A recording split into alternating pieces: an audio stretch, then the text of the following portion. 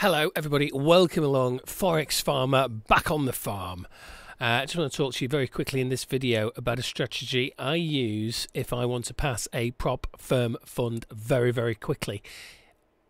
You have to take a little bit of risk, but it works pretty well. You can also use it to grow small accounts fast as well. Let's get straight into it.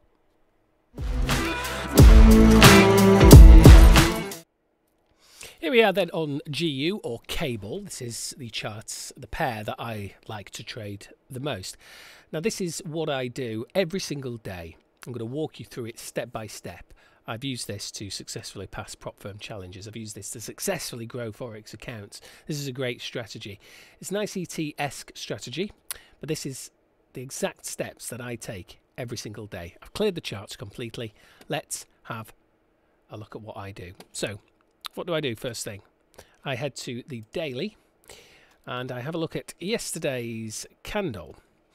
That's yesterday's candle. I will then mark out yesterday's daily high and yesterday's daily low. So there's the previous daily high and there's the previous daily low.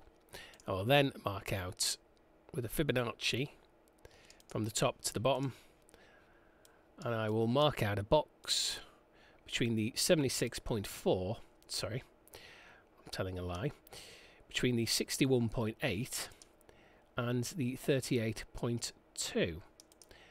And that is my equilibrium zone. Now, I don't always use this, but generally speaking, I won't take trades within this area. And I'll only be looking for buys if we are below the equilibrium zone, and I'll only be looking for sells if we're above. Now there are, you know, that's not set in stone, but generally speaking that's what I do. Then on the daily we will have a little look and see if we can find any fair value gaps. If you don't know what a fair value gap is, I have a video on the subject. There are many videos on the subject. There's one here. This has been tapped into slightly, but there's a huge area that hasn't, so we will definitely mark this up as a daily fair value gap. Let's keep looking and work out if we have any others. I don't see any, so that'll do. Then I will mark out any key structural points where I think liquidity will lie. So I think we'll have some liquidity there, so we'll pop that in. Where else? We've got relative equal highs here, so we'll mark that in as well. And for now, that'll do, because we'll pick up all the other areas on the lower time frames. Let's drop down to the 4 hour now. So on the 4 hour, same again. We have a look and see what we've got. So we've got probably some liquidity lying under there. We've got more relative equal lows here. So we will pop that in as well. On here, we're pretty much, we're looking pretty good there. We do have relative equal highs here, so again we will mark those out there. And we've got this in here. We can look for more fair value gaps. We have one here. We can draw that in. We'll put that as a 4 hour fair value gap. That's not completed yet. These have all been filled in. Drop down to the 1 hour. Okay, so on the 1 hour, what have we got? We've got 1 hour fair value gap here, but that's kind of picked up with the 4 hour, so we'll leave that. We do have liquidity here, so we'll pop that in. Yep. This is all good. Nothing else really going on the 1 hour. 15 minutes. All looks fine. We've got the fair value gap in there. Let's see if we've got any others. Got one there, but that's already been filled. We do have a little fair value gap here, so it'll be interesting to put that in. Yes, very interesting. Let's get that in. Only small, but It's important nonetheless, because price is very near it. So we'll call that our 15-minute fair value gap. And that's, I think, is that it? Yeah, that's pretty much... Well, we have, actually. No, let's get that in. Look at all these lows here. Lots of relative equal lows there. So that's what I did. 7 AM this morning, UK London time, an hour before London Open. Then what I did was I looked on the 15 minutes, because that's the main chart that I get my trade ideas from.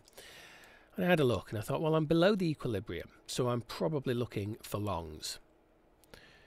We've already tapped into any liquidity that was below the previous daily low, so that adds to looking for longs.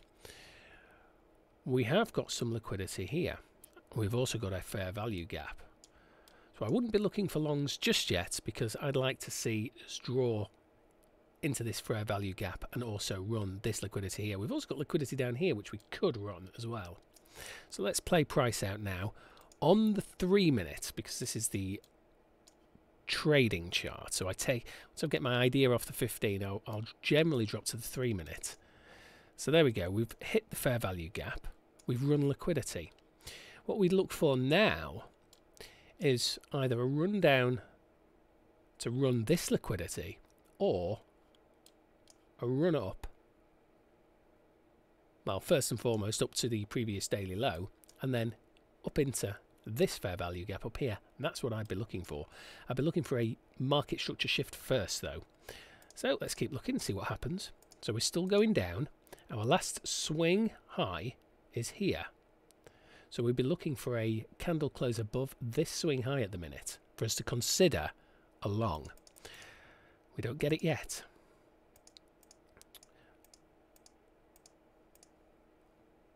Now we're moving lower, and we've created this swing high in the process. So I'm not looking at this now. Now I'm looking at this area, a close above here. Not yet. We run lower. We've got a swing high here. We run lower, tapping in and running this liquidity here. So let's see what happens next. Now, we're still looking probably for a close, maybe above this area here. Don't get it yet. Are we going to run lower? Oh, we've got a, not yet. Now, I wouldn't use this because we haven't created a lower low. So that's invalid. We're still looking up here.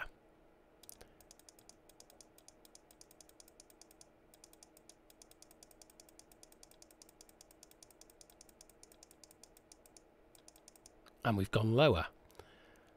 As you can see, this is the swing low, the swing high. So this is the area now that we're looking for a close above. We've run lower again. So now we move down to this swing high that we want to close above. So it's a patience game, but patience in trading pays off.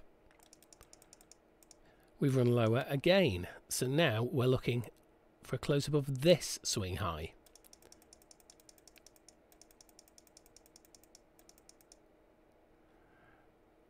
Oh, we didn't get a close. Oh, wow, we did there. So there you go. That's your close above. Look, it's run all these. It's a big candle. It's tapped as well into this fair value gap. But it's left a huge area fair value gap. So we mark out the fair value gap here.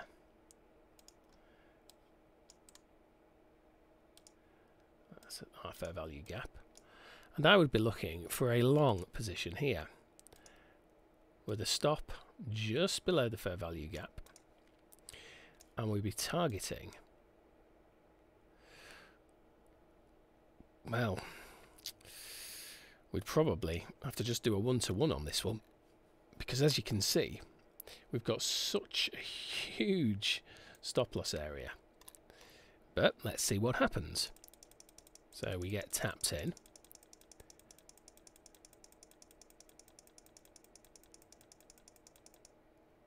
and that's where we are at the minute. So as you can see, this is a live trade. You are more than welcome to check your charts to see how it plays out. I'm in this trade right now. I'm in it right now. I'm looking for a close into this area here. Will I get it? I don't know. But that is what I do every single day. Now, normally you don't. This is a bit riskier, this trade, because it was such a large bullish candle. And sometimes these can be a bit tricky because typically you have to have quite a large stop loss. And because you've got a large stop loss, you need to have a fairly large take profit. So the risk to reward isn't always there. But as you can see, you know, we have already come up to the previous daily low. We've already come up to that. Now I'm actually targeting this area here on my actual trade for a 1.3 to 1. So it's not a great risk to reward, but you do these every day. They work really well. This is what I do every single day. I will start trading these live as well. Put a link, put a comment below if you want me to start trading live, because I'm thinking about doing it. I'm thinking about doing New York Open live, trading this strategy, and we'll see what happens. But if you've enjoyed it, give it a like, give it a thumbs up, and let me know what you want me to do next. For now, see you later.